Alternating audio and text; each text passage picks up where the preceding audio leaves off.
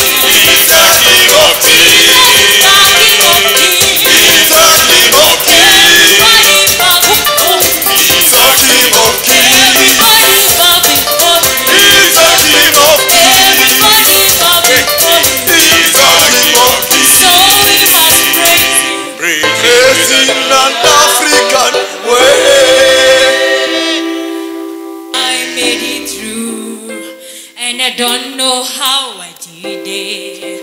I made it through, and I can't tell how I did it. But one thing I know, Jehovah took it over. And that is how I made it through. Oh, I made it through. I made it through, and I don't know how I did it. I made it through. I made it through, and I cannot tell it. But one thing I know, Jehovah took us over, and that is how I made it through. Oh, I made it through. I made it through, and I don't know how I did it. I made it through, and I don't know how I did it. One thing I know, Jehovah took us over, and that is how I made it through. Oh, you made it. I made it through, and I don't know how I did it. You made it through, and I don't know how I did it. One thing I know, Jehovah took us over, and that is how you made it through. Oh, I made it through. I made it through, and I don't know how I did it. I made it through, and I don't know how I did it. But one thing I know, Jehovah took us over, and that is how I made it through. Oh, one thing I know. One thing I know, Jehovah took us over, And that is how I made it. oh, one thing I know. One thing I know, Jehovah took it over, and that is how I We're made going to it. thank the Lord. Tell the Lord, thank you. Thank you for making us to go through the storms and you secured us. Indeed, you're faithful. Indeed, you're kind. There is none like you. We worship We you, worship Lord. you, Jesus. We worship you, Lord. Thank you, our praise and worship team. We thank God for you. May the Lord continue to bless you as we serve the Lord. We are proceeding well. And I request that you turn to the person next to you. Just look at her or him. Najua mjuani, si ndio? Eh? Tell him or her, very soon I will see you their full face. Bwana asifiwe. And the Lord is still in his throne. We want to welcome the choir to present a number for us. Choir. Thank you very much, our choir. Youth. Cadre youth, if you are there, come and present to us on a youth. Thank you very much. Do you have anyone among us who have a testimony? We have a lot of fear. They know the Lord is still doing miracles within ourselves. He is still healing. The kingdom of God is still in operation.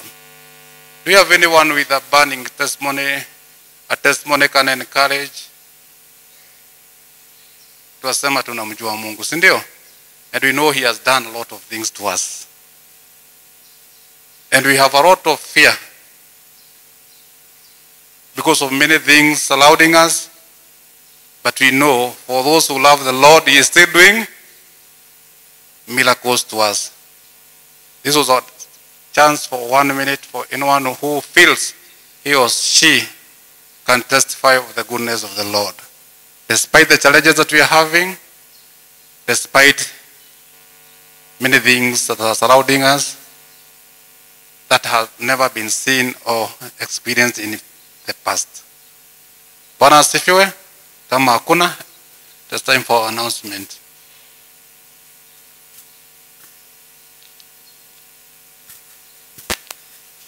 Hallelujah. Yeah, we are preaching Jesus in and out of season. The Neden week starts tomorrow. The launch is happening now at CAC TV.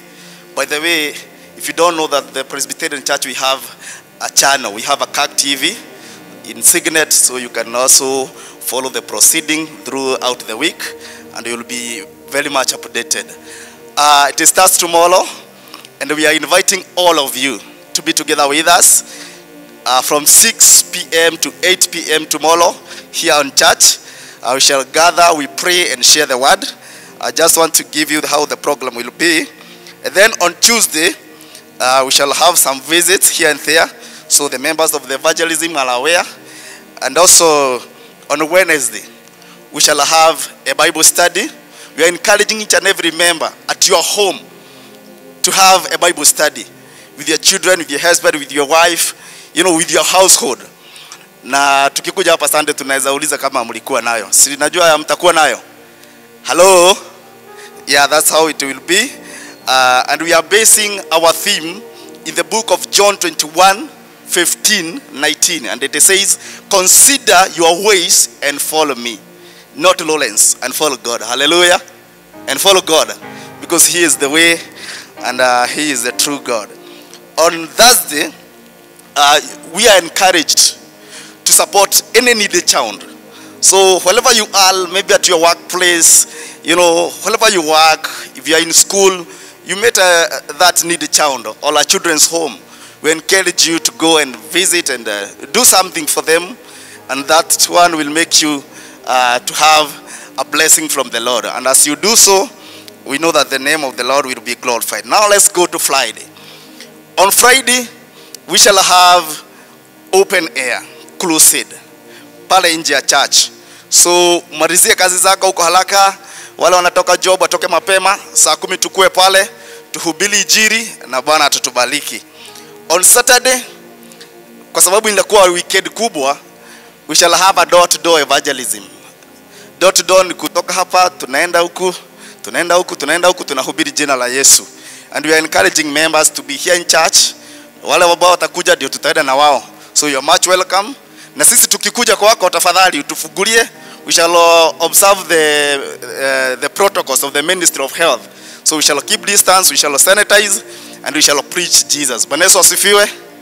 Yeah, that's how the Saturday will be. And then in the evening, then we have the open air pale.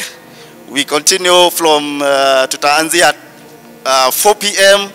up to around 7 p.m. So you are much welcome. And also on Sunday now, after the church service, during the evening time, the crusade continues. We have very anointed men of God and women of God who will come to minister together with us. In addition to that, as a church, we have been suffering because we don't have a dais. A dais ni ile stage, kama hapa tunaweza sema pako juu, ndio tukipreach injili pale nje, tusikue mahali hatuonekani kwa shimo. So we have a project, we need to have our own dais. We have been hiring for many years since the parish was formed, but this is the time that we have to come up with our own. So we are requesting members, tafadhali, on Sunday, kuja na kitu kidogo, kuja na kitu mingi. Unajua naweza sema kidogo, mkuja na kidogo. Tunataka kitu mingi, ndio ili tuweze kumaliza your project, to go in our own dais. So when we need to go for a revival, we don't need to hire them. If we want to go at Mweki, at Kasalani, we will carry our own. So please members, on Sunday tutasimama hapa na tutawaitisha ndio ili tuweze kununua hiyo, ndio ili tuweze kuhubiri injili. Bwana Yesu asifiwe.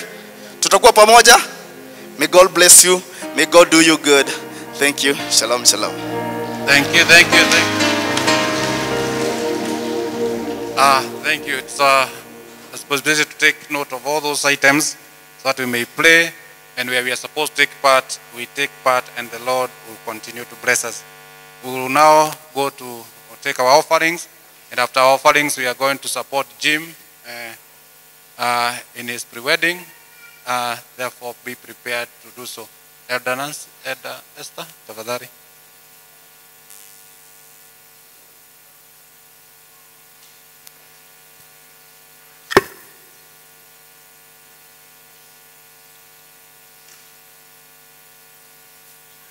Praise God Church. Bwana asifiwe. Ni wakati wa kuabudu Bwana na sadaka na saka zetu. Tutasimama kama tumetayarisha ile kitu tunakuja kumtolea Bwana na ili tuweze kutoa. Tafadhali tusimame.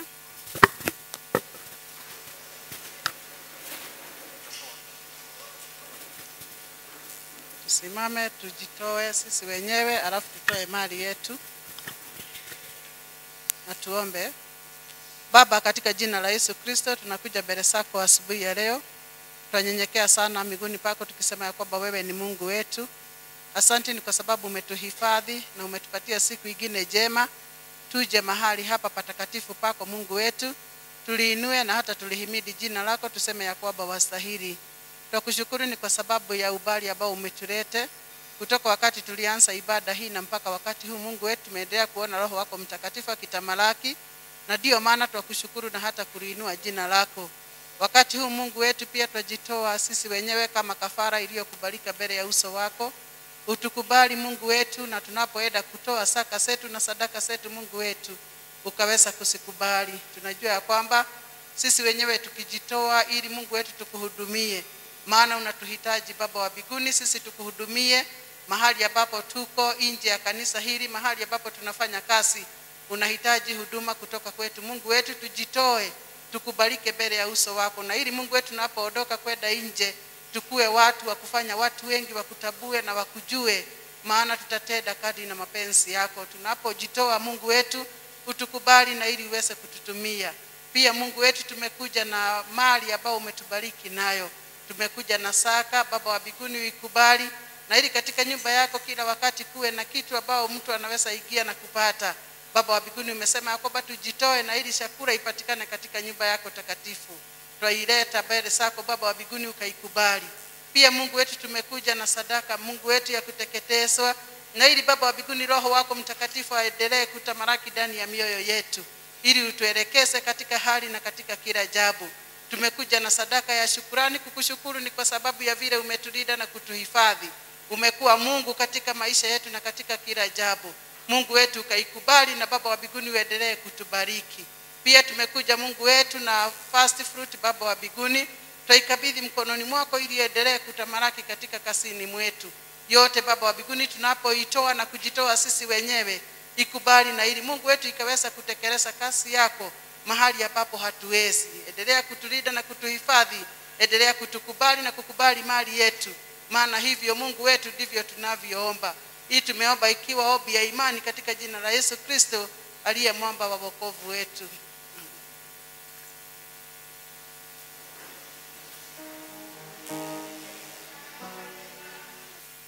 It's a time now to get our two Bible texts. Kindly, those who are reading, can you lead us to where we are? Praise God. Praise God again. Our first reading comes from the book of Acts, chapter 1, verse 1 to 11. Acts chapter 1, verse 1 to 11. Praise God, church. Our second reading comes from the book of Galatians, chapter 5, verse 13 to 26. And it says, Jane and Faith for reading to us very well. Now let us all stand up as we welcome the choir to give us a number as we prepare our hearts to hear the word. Pedro, let us all stand up. Choir, lead us with a song.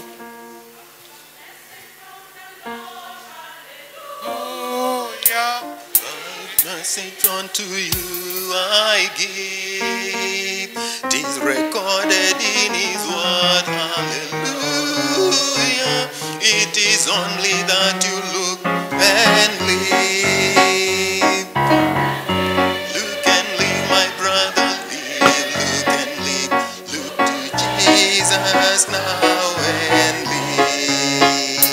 'Tis recorded in his word, hallelujah.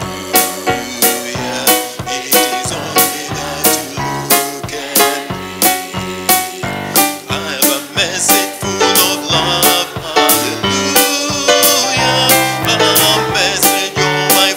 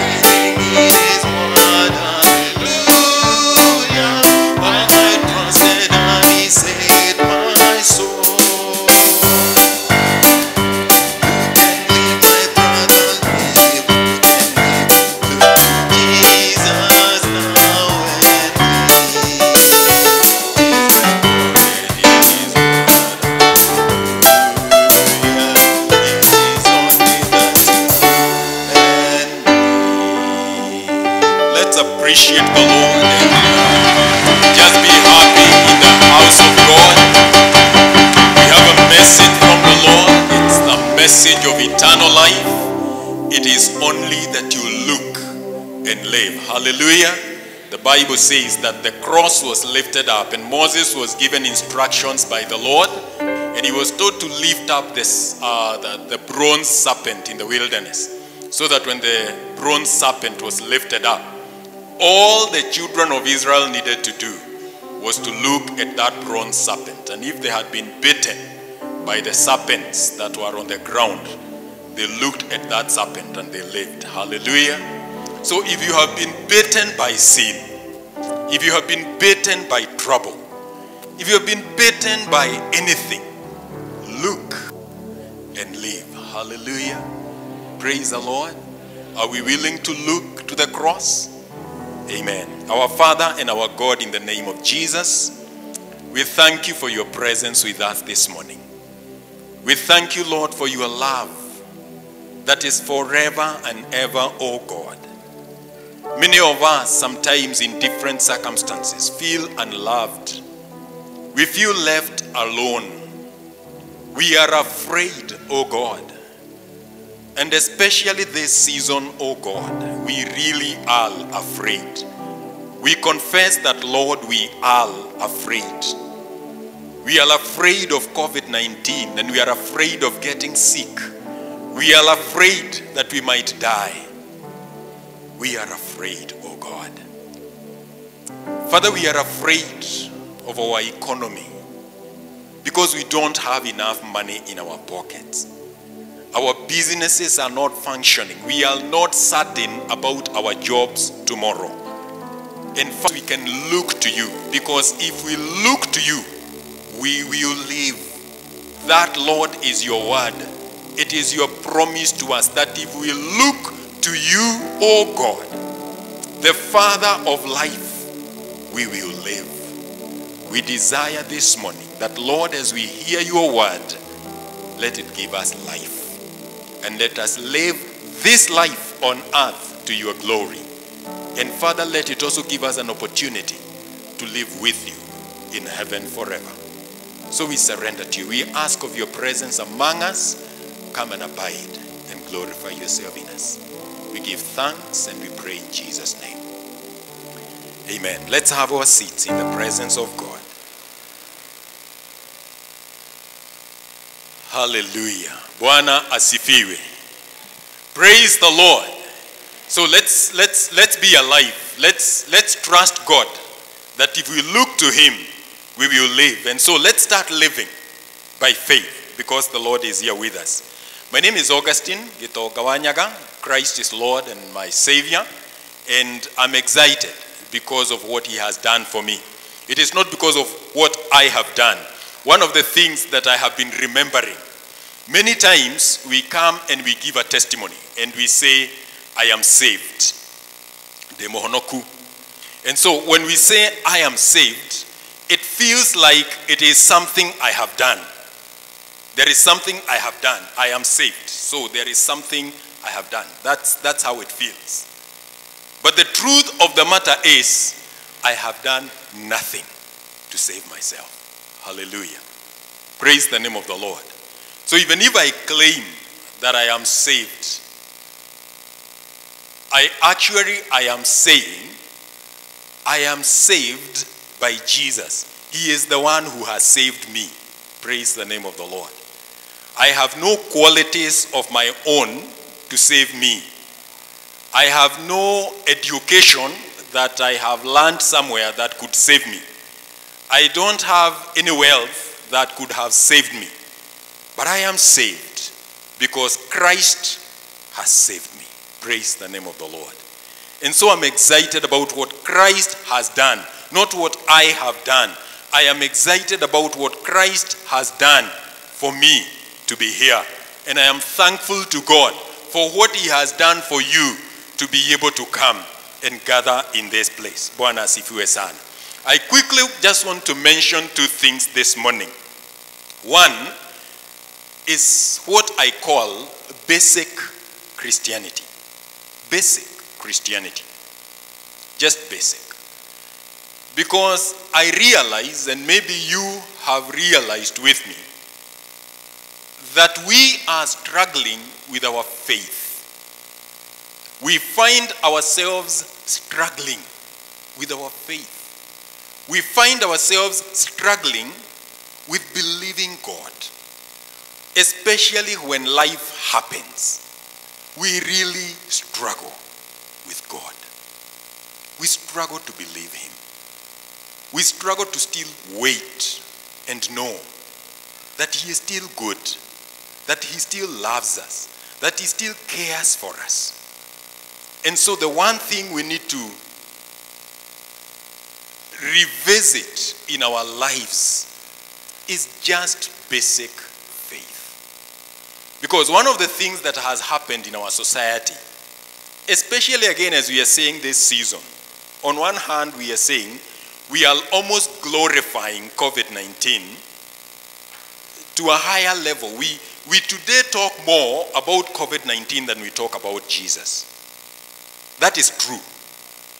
People will mention that word so many times than we mention the name of Jesus. Yet the Bible has given us the word of God. The Bible in the book of Proverbs chapter 18 and verses 10, I believe, it says, the name of the Lord is a strong tower. The righteous run to it and they are safe. Praise the name of Jesus. The name of the Lord, it is a strong tower. The Bible says in the book of Philippians that the name Jesus is the only name given to man by which we are saved. Bwana asifiwe. The name Jesus. And one thing when we again talk about being saved, it is important for us to understand what it means to be saved. It is true that God saves from sin, but we also struggle with sin. And some of us, when sin happens in our life, we feel like we are actually not born again, like we really do not know Jesus.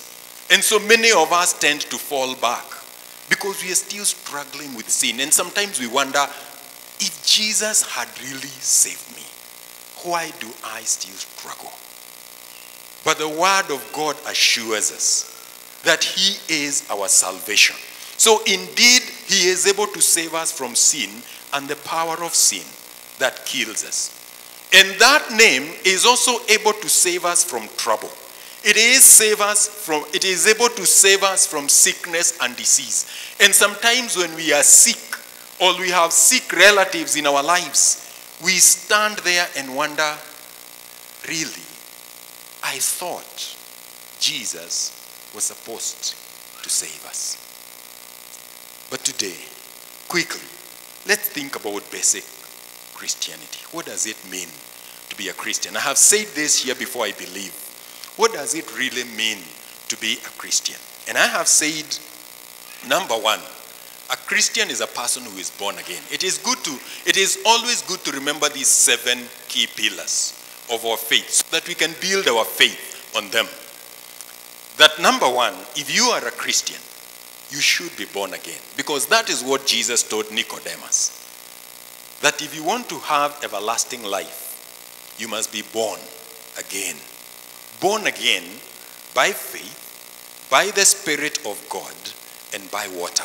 That is what Jesus said. And so when you come to church and you are baptized, before we baptize you in this place, or before you present your child for baptism, the question that the minister always asks, and I always tell people, when you come to church during a wedding, please listen to the vows.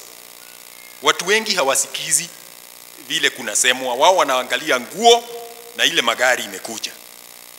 They don't pay attention to the vows. So every time you come to church, kindly listen to the vows. So when we come for communion, when we come for baptism, the first question that the minister asks, do you believe in Jesus Christ as your Lord and Savior? That's a very specific question that is asked of everybody. And so every one of us in this sanctuary this morning, if you claim to have been baptized. If you believe you are baptized, then you must confess that Jesus Christ is your Lord and Savior. Hallelujah. There are no two ways to it. If you come for baptism, you come as a second step because you know that Jesus Christ is your Lord and Savior. Because you must be born again by the Spirit of God and by water. That's the word of God. Hallelujah. And number two, we have said you must be a person of prayer. A Christian walks by prayer. I know when we struggle with life, sometimes prayer becomes difficult. And in this season, there are many people struggling with prayer. Because number one, we come to pray. And let me say this, we have a problem.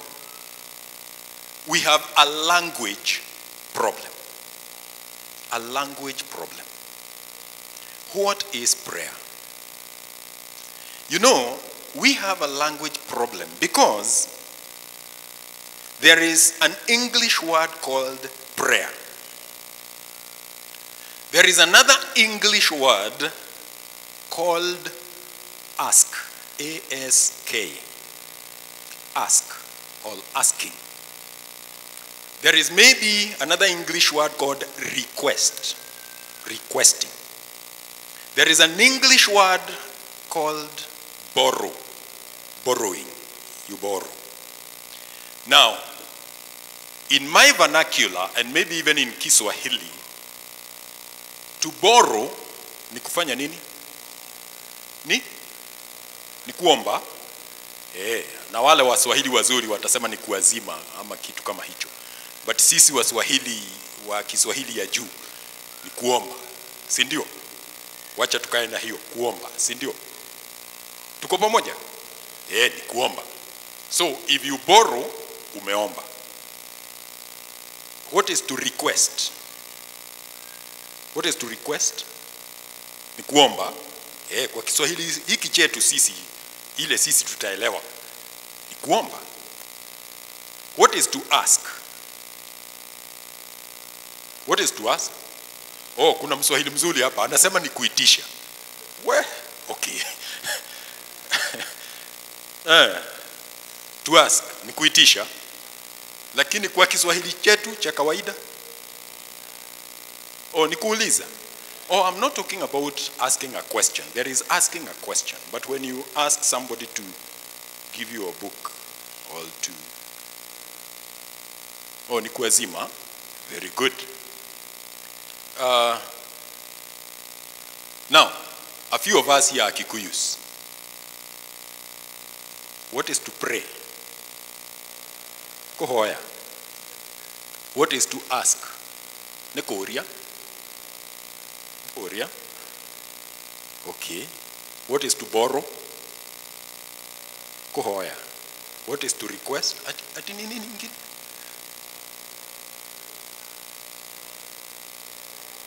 No. The Bible tells us about prayer. And for some reason, the interpretation of the word prayer is kuomba. Isn't it? Kuhoya.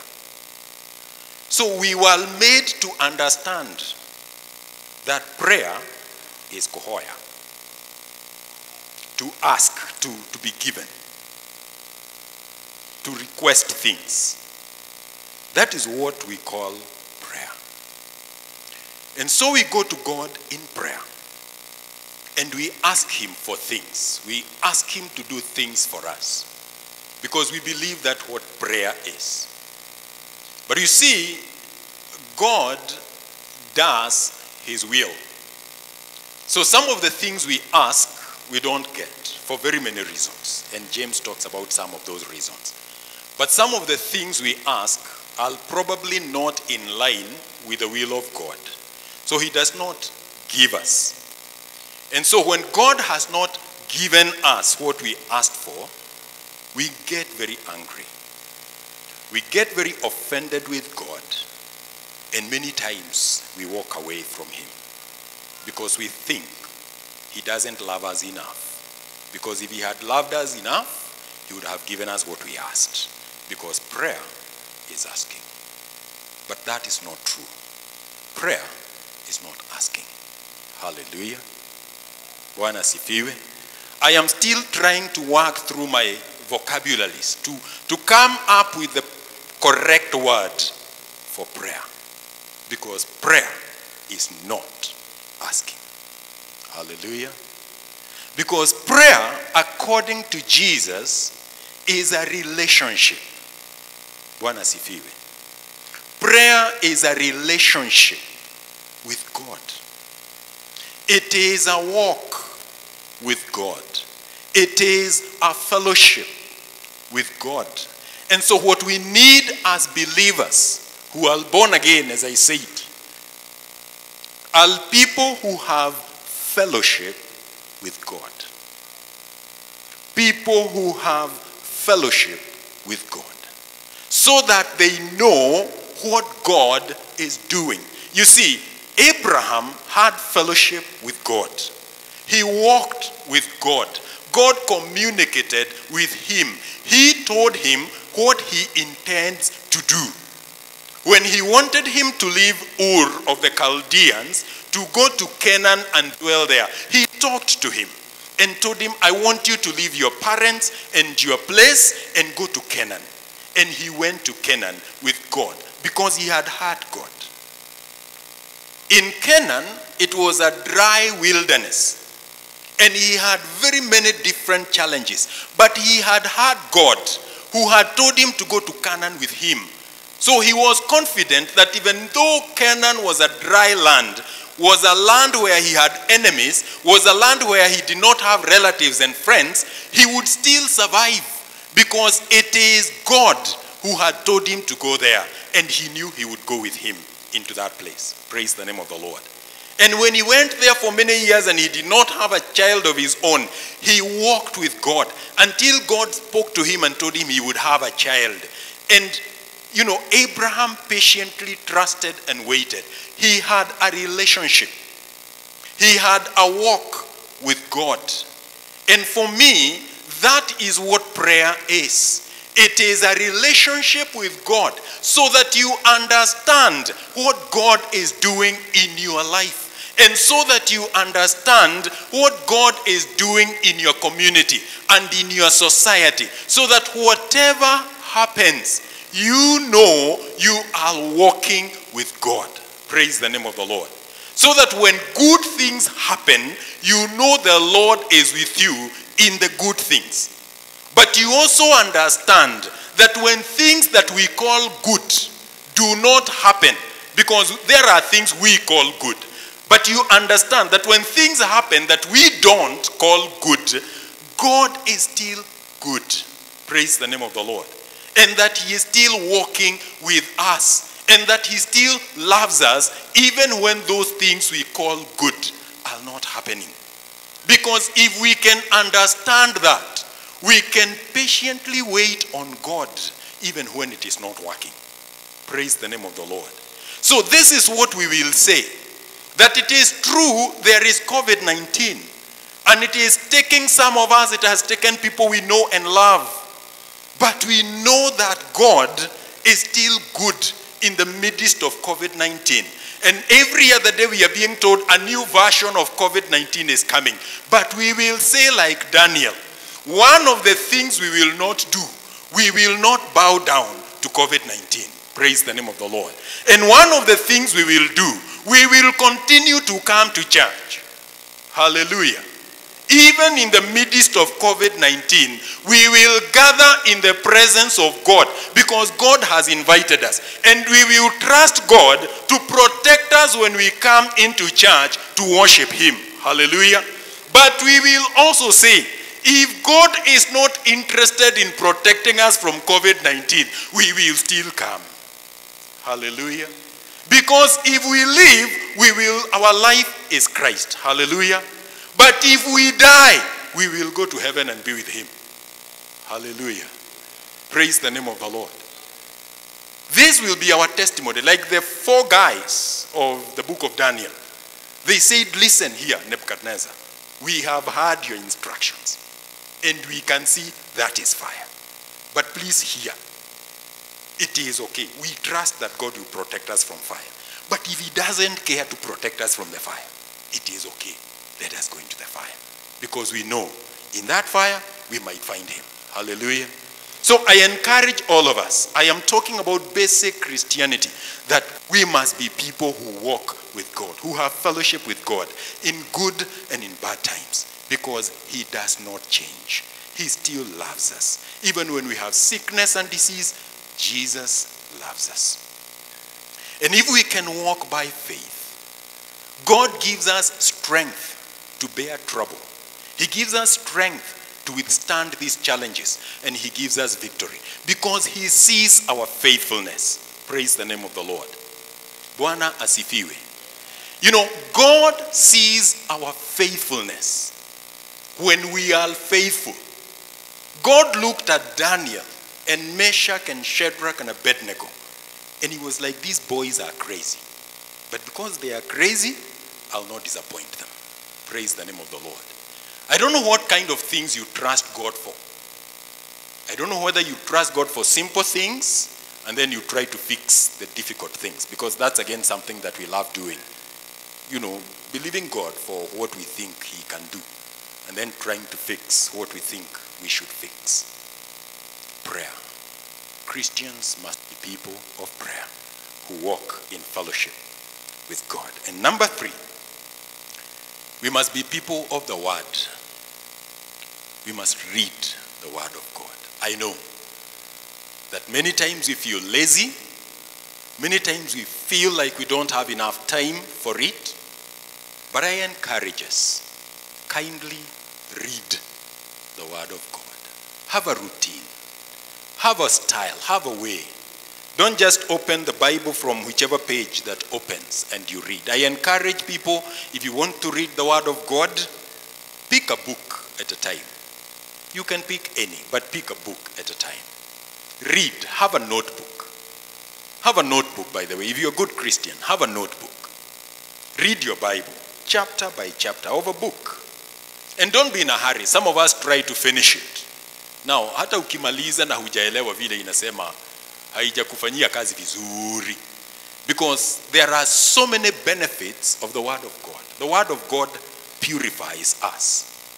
And I know one of the things that we struggle with, as we read in the book of Galatians, is impurity. The Bible talks about impurity. So what is it that purifies us? What is it that cleans our systems? It is the word of God. When we read and hear what God is saying, there is a way it cleans our systems. There is a way it cleans our minds. The Bible says in Psalms chapter 1, that blessed is the man who meditates on the word of God day and night. There is a way that meditating on the word of God day and night purifies the way you think. You are witnesses that the society in which we are living in, people are angry. People are really angry. Husbands and wives, every single day, there is a murder, there is a crime. There is a family that is in disarray. People are leaving one another every day. Husbands and wives who can't stay together in the same house. By the way, if you are struggling with your marriage, before you talk to a counselor, which is a good thing, kindly read the word of God. Praise the name of the Lord. And it doesn't matter how destroyed you think that relationship is. Kindly refer it to the word. And let the word of God work through your systems. You will start seeing your spouse differently. Just by working with the word of God. The reason there is so many problems in our society today is because we have forsaken the word of God. Brethren, let's love this word. Let's read it. Let's believe what it says. Let it work in our lives. The word of God, the Bible says in the book of 1 Timothy, chapter 3 and verse 16, that it is useful for correction, for instruction. It is the word that gives us wisdom.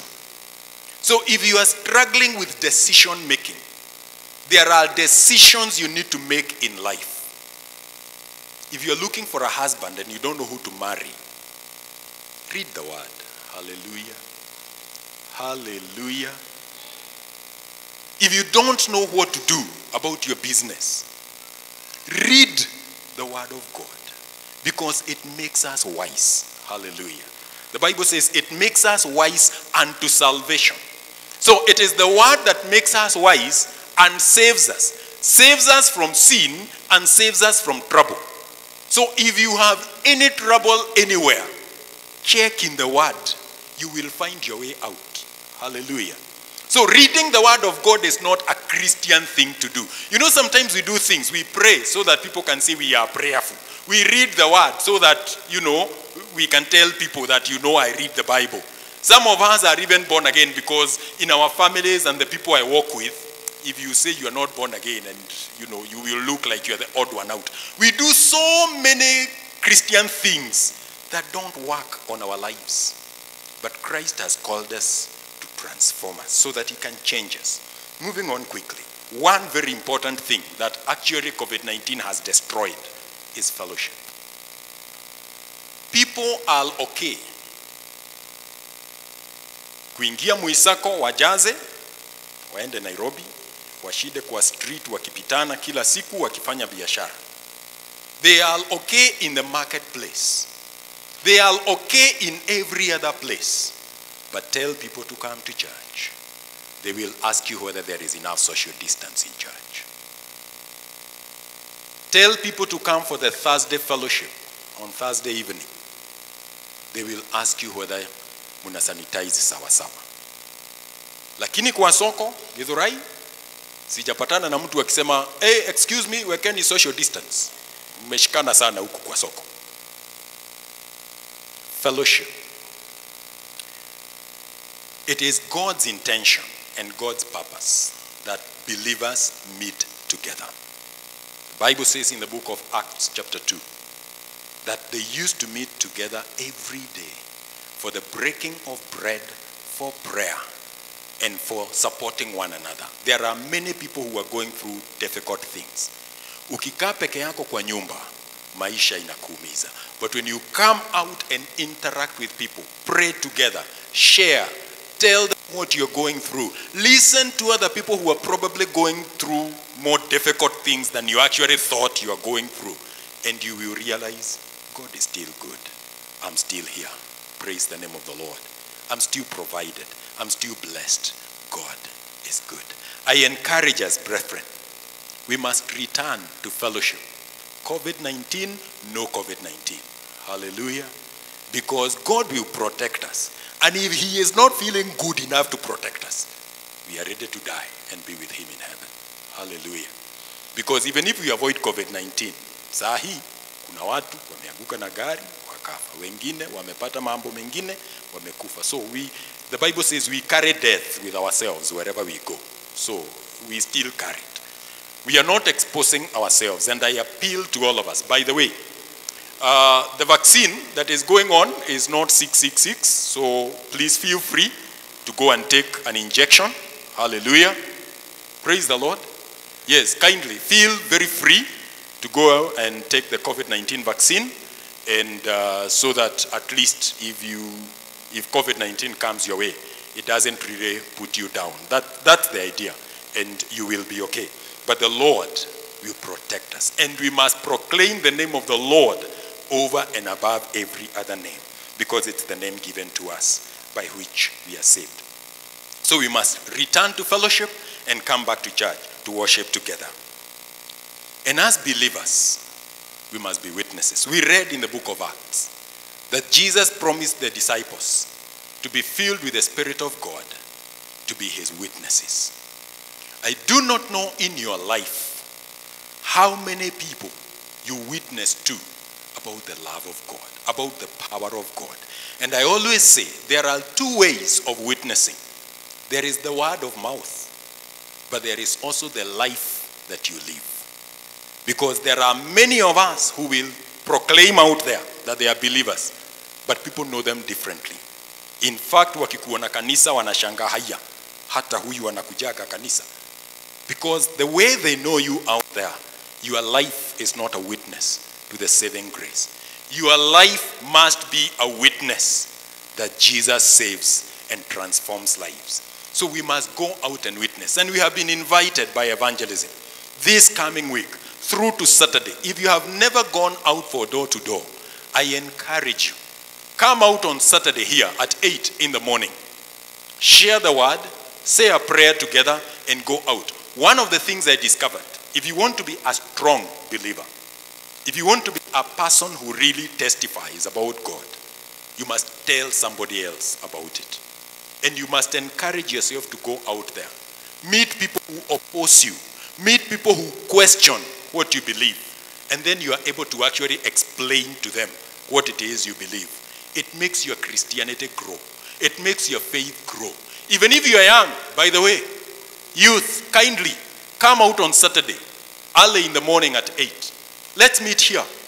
Learn how to tell other people about the love of God. As you tell them, it transforms your own life. Hallelujah. And one of the things I actually tell people, if you go out there, kule kwa barabara, uambie watu waokoke, hata we utaanza kuishi vizuri.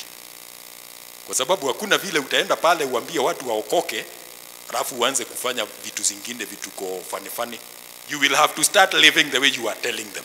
So if you are feeling like you are struggling with your own faith and the way you live your life, just go and tell a few people to be born again. And then you will start realizing, ile kitu niliambia wengine, lazima hata mimi nifanye. Witnessing is a powerful way to make you a good Christian.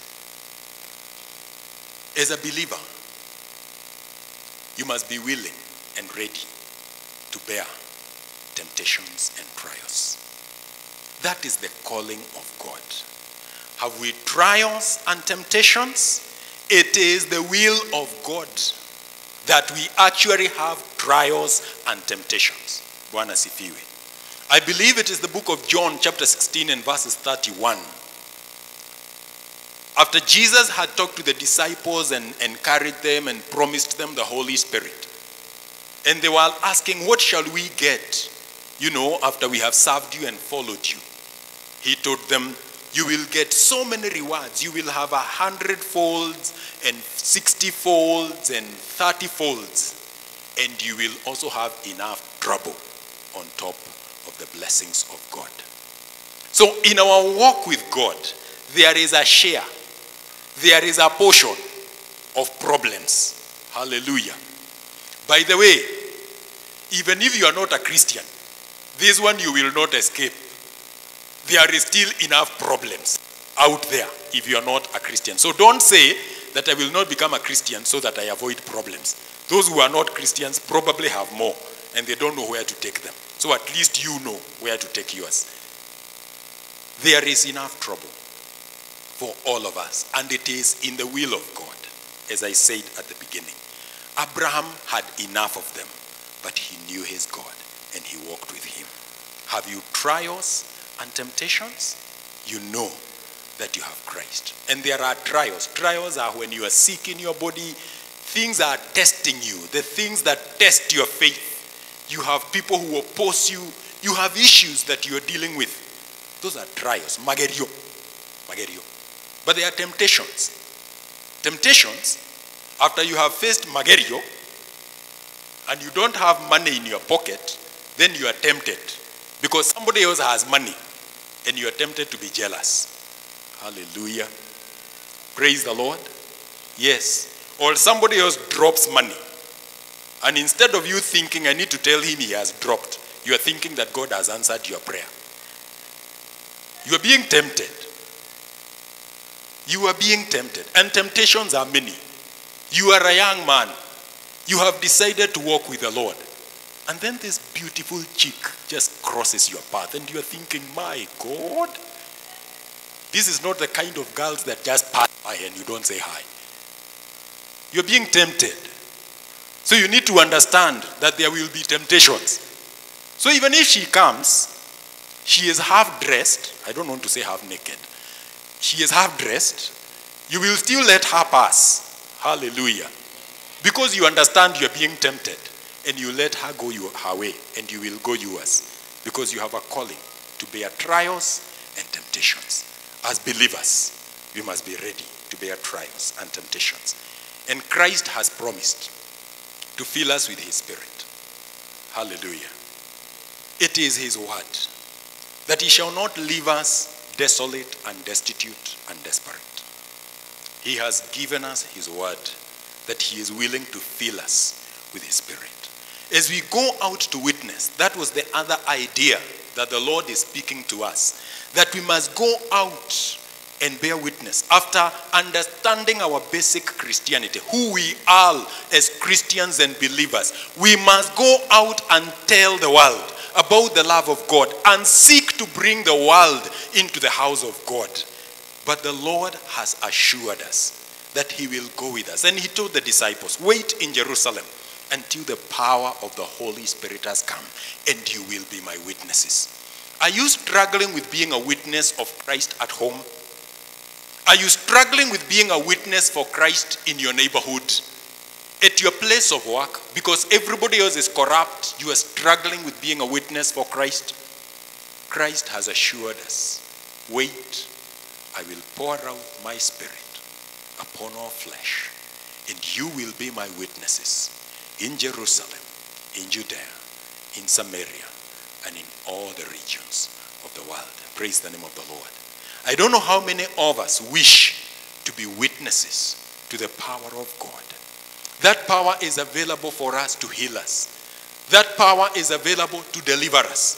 That power is available to transform our lives, transform our relationships. Those things that we struggle with, there is a power that is available, that Christ has made available for each one of us. It is not for some.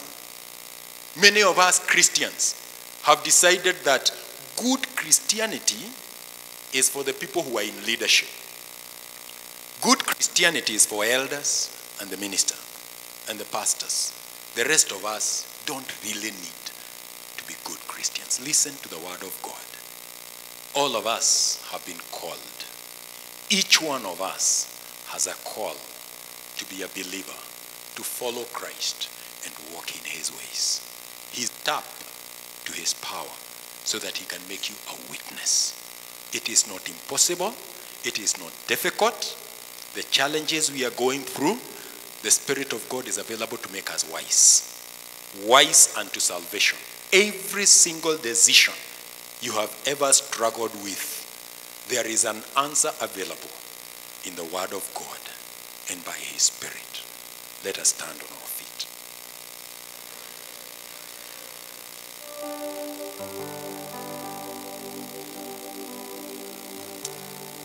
I would like you to take a moment. I don't know your walk with God, but take a moment.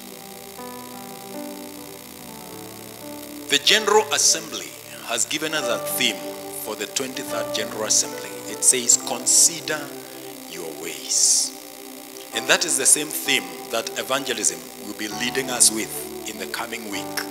It is the area of Bible study we'll be doing. Consider your ways. And so this morning, take a moment and consider what is happening in your life and whether Christ is involved anywhere in what is happening. Whatever it is you want to do with your life, whatever decisions you need to make, consider your ways and ask, is Christ involved? Is he leading me? Am I available to him? I allow you a moment to talk with the Lord. Just 1 minute, because our time is long spent. Just speak with the Lord. Open your mouth and just talk to Jesus. Tell him where you are. Tell him what you are dealing with. Tell him about your fears and your worries. Tell him about what your confusions are. Give him thanks because he has done you well. Give thanks to Jesus for the things he has carried you through. The reason we are here is because God has really been with us. He has taken care of us. We have reasons to give thanks. So indeed, give thanks to the Lord for his goodness to us. Even as you speak to him and tell him about your life. Tell him about your struggles. Tell him about yourself and what you are looking forward to and what you would like him to do for you. The man that sat at the gate on the roadside, when he heard the Messiah was passing, he called unto him and said, Son of David, have mercy on me. And this morning, you may be feeling like somebody standing on the roadside. Jim, in your own way, in your own language, and tell him, Son of David, have mercy on me. I am struggling with my marriage. I am struggling at my place of work. I am struggling with my business. I am struggling, Lord, with my children. I am struggling, Lord. Have mercy, Son of David. Have mercy on me. And equip me with your spirit this morning.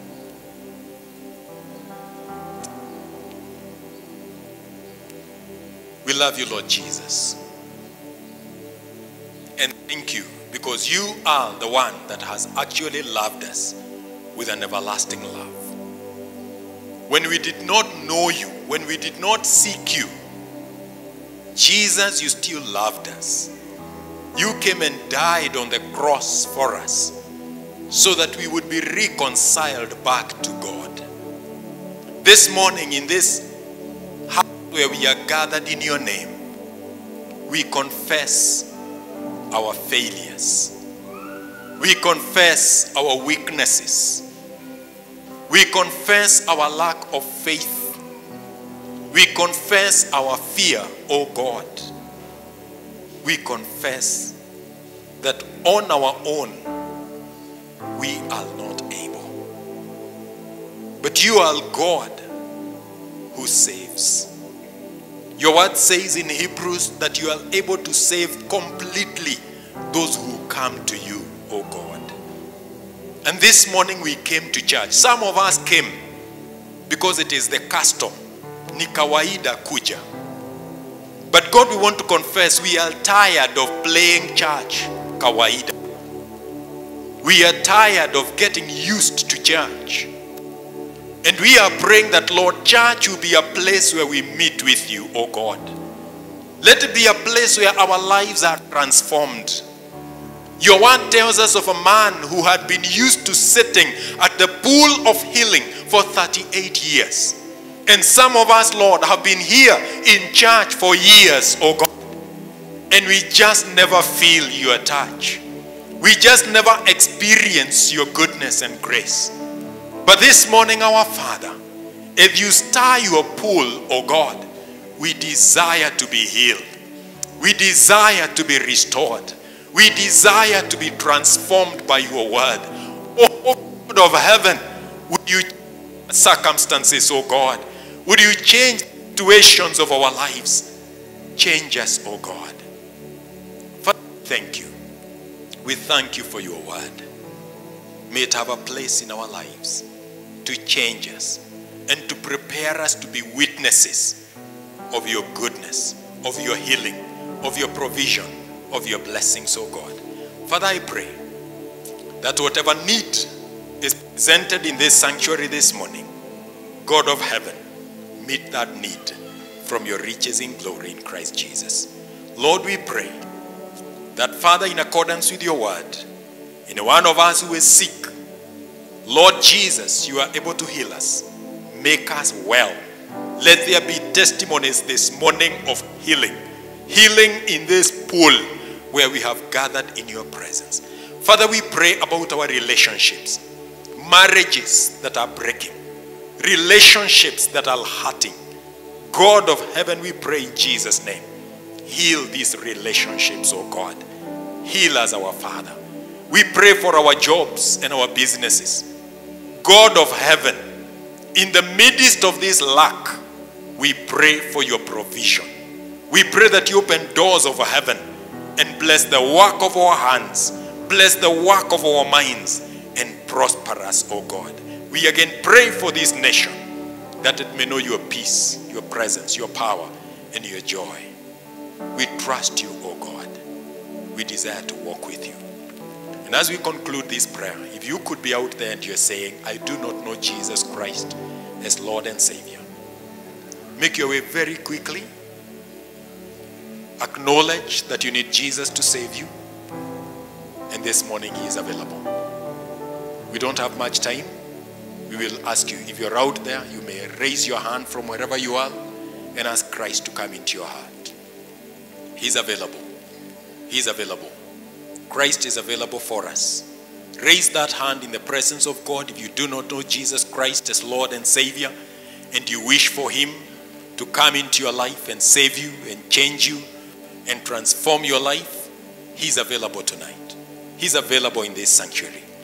We see that hand in the presence of God, and the Lord is available for you. There's a lady up there raising up her hand. Are you out there? You wish to say, Christ, I need you to come into my heart. I need you to come and save me. Change my situation. Are you out there? Make your way. Make your way. Make your way.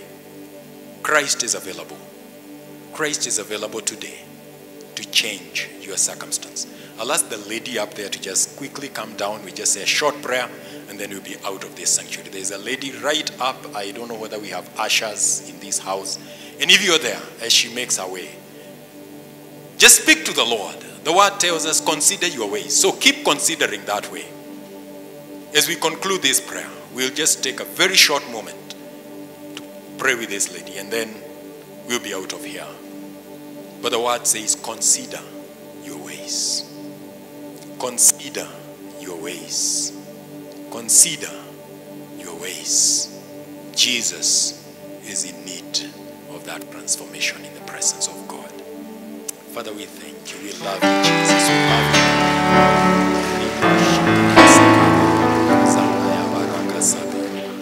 Lord, we thank you. We honor you, O God. You could be out there. You are thinking you need to consider your way. You need to ask Christ into your life. You may be young, you may be older. Wherever you are in this life. As we say a prayer, just lift up these dear ones into the presence of God, even as you lift yourself up. And the Lord is available. The Lord is available. The Lord is available for these ladies as we pray with them. And as you also consider your own way. Because you must consider your own way. Let's say a prayer in the presence of God. Just pray for these dear ones as the Lord ministers into their spirits. Lord, we thank you. We love you, Savior and King. Hallowed be your name, Jesus.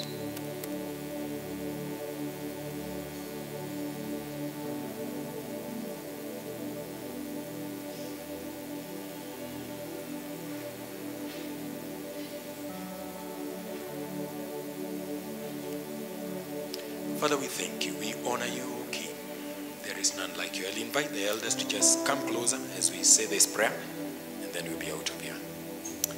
We love you, Jesus. We love you, King.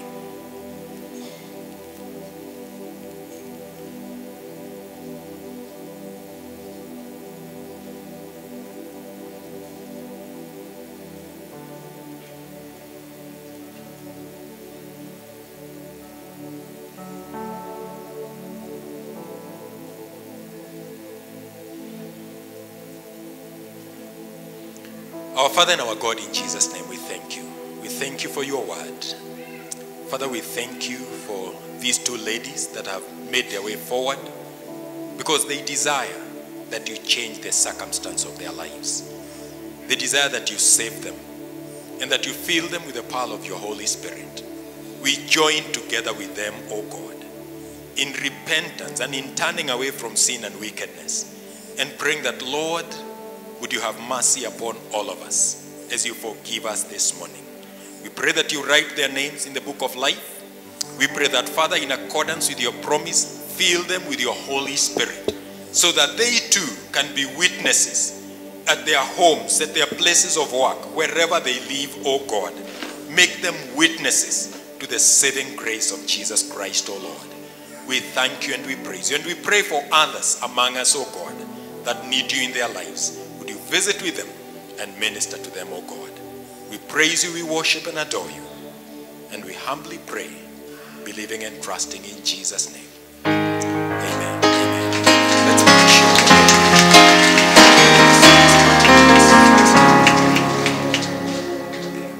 I will ask them to just tell us who their names are, and then Hi, I'm Lynette Wambui Wandia, and I'm saved.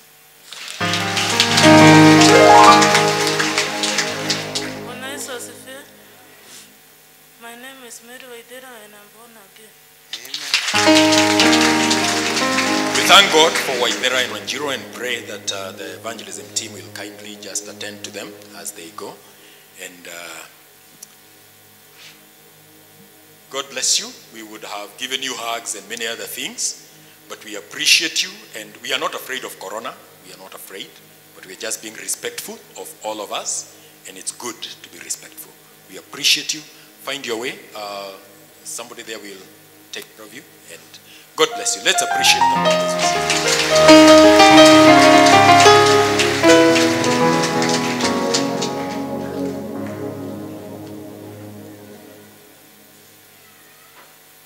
Let us appreciate our God well, please.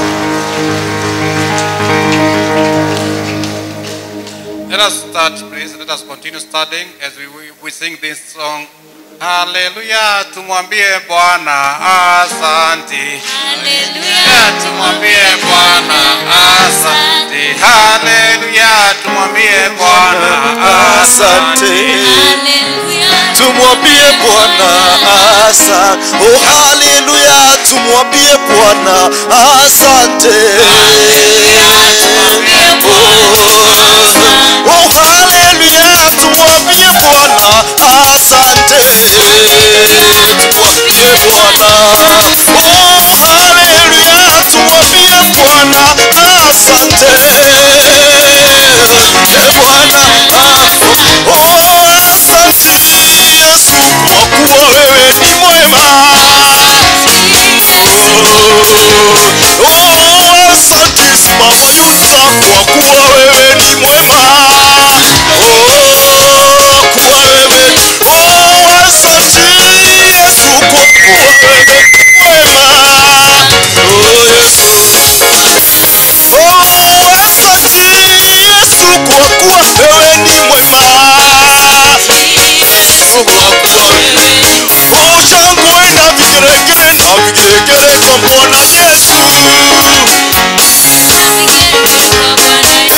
Shangwe na vigelegele kwa Bwana Yesu. Asante Yesu, kwa kuwa wewe ni mwema. Asante Bwana, kwa kuwa wewe ni mwema. Asante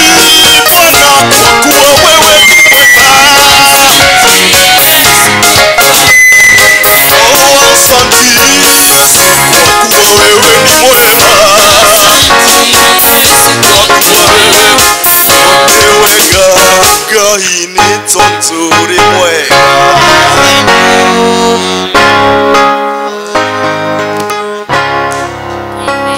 Let us pray. Our God and our Father, we are before you again.